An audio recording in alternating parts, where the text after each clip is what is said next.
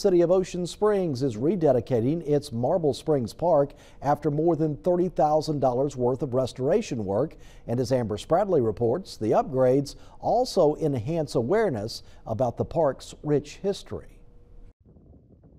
Marble Springs Park is located right off Iberville Drive. It's one hidden gem tucked away here since the mid-1800s, but a popular tourist destination it used to be, according to Mayor Kenny Holloway. Minerals that comes out of the water here, people would come for the medicinal and therapeutic baths.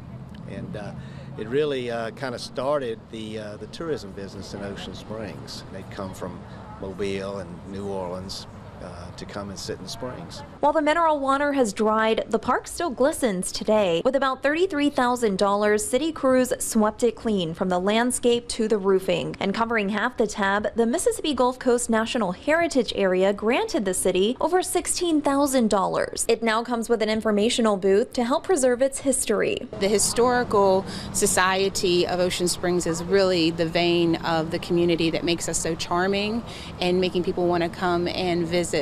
And anything that we can do with like Marble Springs, drawing attention to our history, is really what we're about. It's an often forgotten park, but it's beautiful, very tranquil. People come down and sit and just kind of meditate.